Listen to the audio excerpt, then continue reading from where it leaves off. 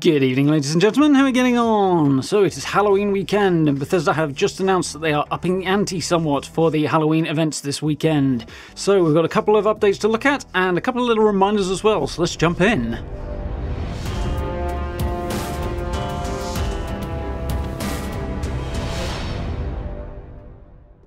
Okay then, so yes, Halloween weekend. So as we know, we've got a couple of events running at the moment, and Bethesda are somewhat upping the ante on these and increasing the spookiness for the weekend, which should be good fun to celebrate the actual Halloween weekend rather than the whole spooky season. So let's have a look at what they've got for us, along with a couple of other reminders as well, so this shouldn't take too terribly long. So, epic Wendigo moment there. Somebody's about to have a very bad time. However, happy Halloween! This week we've got some spine-chilling updates to share with you about our ongoing Spooky Scorched and trick-or-treating events. If you're an Xbox Game Pass Ultimate member, we've also got details on how you can get your hands on some sweet loot. And finally, we've included reminders about PTS testing, as well as our latest double score weekend, which begins today. So, let's dive in. Spooky event updates. Obviously, these are the events that are running at the moment. They are getting a little buff for the Halloween weekend, which is very, very cool. Should make for a fun time for those who are diving in over the weekend.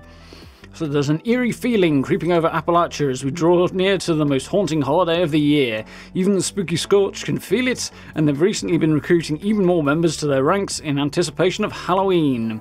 Prepare to blast your way through lots more costumed Scorched, because we are greatly increasing their spawn rate from 12 PM Eastern Time, which is 16 Universal Time, or 17, 5 PM UK time, actually, on Saturday, October 30th, until the same time on Monday, November 1st. We hope you managed to fill up on plenty of sweet treats and grab some themed loot this Halloween weekend.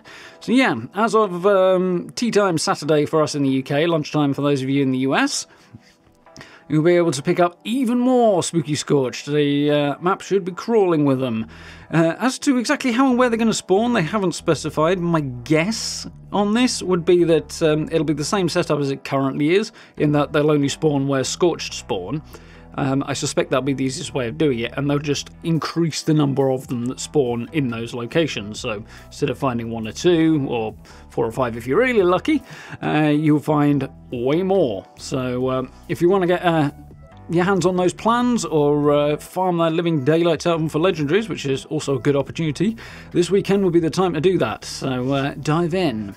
So, we already covered this next point in the previous video, so I can link to that as well in the top corner if you're interested in catching up on it, but quick reminder, last week we were hearing from the community that the trick-or-treating challenge to give out candy felt a bit difficult with everyone being so busy hunting Spooky Scorched and doing their own trick-or-treating.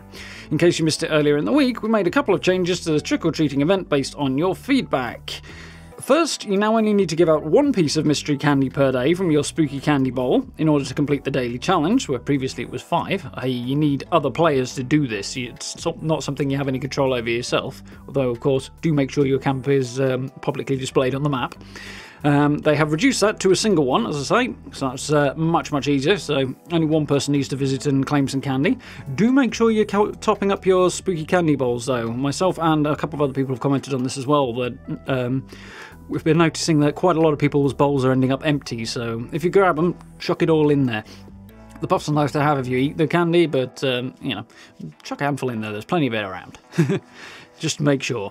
So, in addition, we've extended the entire Spooky Scorched event, including the trick-or-treat challenges, by an extra week, so everyone has more time to earn the challenge rewards. In short, if you didn't manage the first week, you've got an additional week to do it, which was kind of necessary with the other updates. So, it'll be running through till the 11th now, I believe it was. No, November 9th. I do apologise. So, we've still got 2 weeks to have a crack at this, or just under 2 weeks. Let me just do a quick bit of maths. So yes, so if you haven't seen this already, this change to the Trick-or-Treat Daily, and also therefore the weekly and the event challenge to get you the popcorn machine, as of today you will need to make sure that in order to complete the first week, I suppose now, or at least this week, that you are getting somebody around your camp every day, because 5 days less before this week in game terms ends. Obviously it's a Tuesday turnover for Fallout.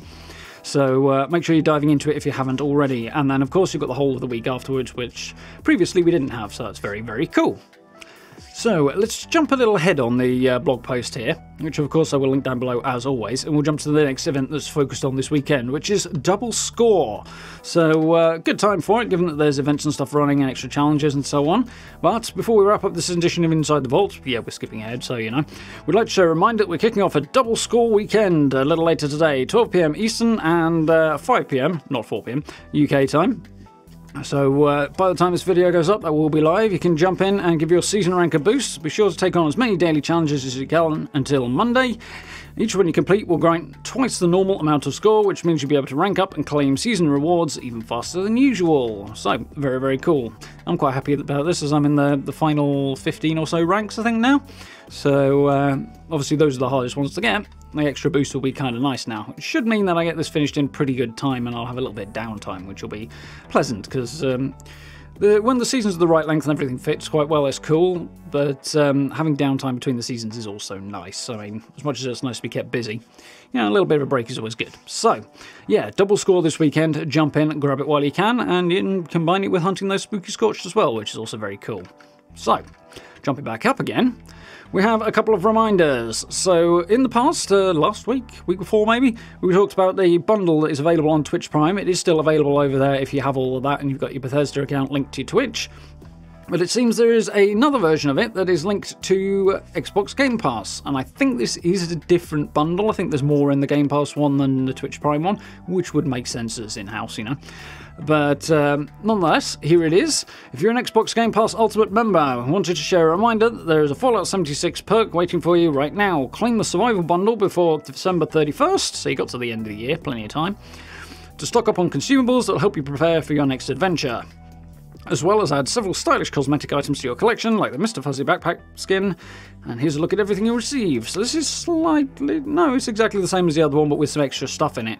So we've got 6 lunchboxes, 6 free repair kits, 6 free bubblegum, and 6 carry weight boosters, and 6 scrap kits. Those are the additional ones in the Game Pass version. I should say that's Game Pass Ultimate. And you've also got the 3 things that were in the one over on Twitch Prime, which is the Red Steel Crusader paint, Crusader pistol paint rather, the Brotherhood of Steel wallpaper, which is quite nice, particularly if you're doing a Brotherhood of Steel themed camp, and a Mr. Fuzzy backpack, so you should be able to see that about now anyway. So yeah, if you've got the Game Pass Ultimate, grab that one, get some freebies, and if you haven't, you can always jump over to Twitch Prime if you have that one, and grab at least the paints and skins and the backpack and that sort of stuff. So yeah, freebies are always good. And last but not least, join us in the PTS. So I'm sure you guys know this. The PTS is running. It's only available, as per usual, to players who are playing via Bethesda Net on PC. So the rest of you, unfortunately, not in luck there. But if you do own Fallout 76 on PC through Bethesda Net, jump in and try out the Night of the Moth update in the PTS. It's basically the update that's coming in December with the big Mothman Equinox event, which is very, very cool. And a whole load of quality of life changes as well. We have touched on that in the past, and I'll try and link that video in the corner for you if you want a bit more info. Of course, there's the Bethesda Discord, which is linked in this post, which, as I say, down below. If you do want to check it out, that's got all the information on it, and is the place to go for reporting your feedback if you would like to. So, the upcoming Mothman Equinox seasonal event is available to play every hour at the top of the hour, and there are plenty of quality of life and public event improvements to check out. Yeah, public events again, a bit of a rebalance in terms of their timers, so hopefully that'll mean less downtime with no public events to engage with, which is great if you're farming those legendary cores or gold bullion, which is also handy.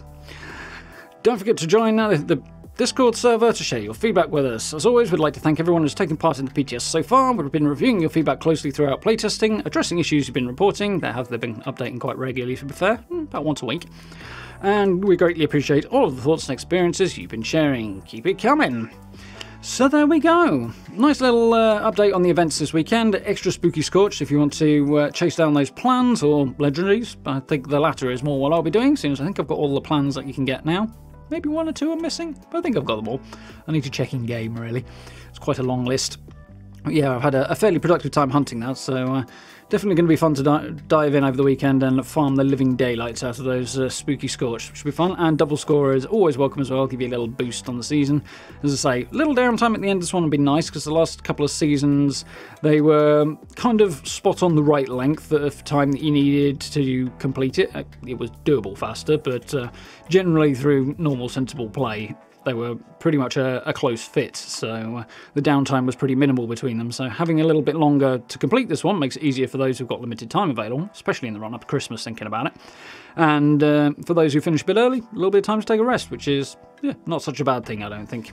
So, yeah, very, very cool. Couple of fun things. I do need to check out the PTS at some point and get a little sneak preview of the upcoming event, because I'm looking forward to trying out that Mothman Equinox event. I'm getting the impression it should be good fun and quite an interesting thing to engage with. Kind of somewhat similar in the way it functions to Meat Week, in that it's top of the hour, every hour kind of deal, and yeah, very spooky and wintry seasoned, with the Mothman making his little appearance as well, which should always be cool, so looking forward to that.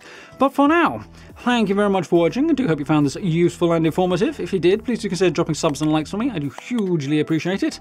Down below the video, apart from all the links I mentioned earlier, you can also find my social media links, the merch store, and channel memberships as well, if you're interested in supporting the channel that way. I do very, very much appreciate that. And massive thanks to everyone who's done that already. And if you get the chance, do join us for the live streams as well. We are, of course, playing 76, and this evening we'll be jumping back into The Witcher, which will be episode 2 after the downtime of playing Deathloop, which was also good fun. And if you want to catch up on that, there's a playlist for it as well, and I strongly recommend you do. It was cool.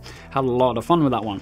So, do join us for those. But for now, thank you very much for watching, and I look forward to speaking to you all very, very soon.